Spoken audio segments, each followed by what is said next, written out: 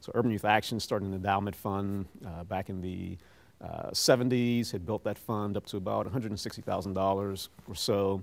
And at that point, he realized that not only could Urban Youth Action benefit from this, but others in the community, other organizations, and the African American community as a whole really didn't have any foundational support that was focused on that community. So that's when the idea of Poise Foundation was created. So they took a couple endowment funds from Urban Youth Action. They became the first endowment funds in Poise Foundation.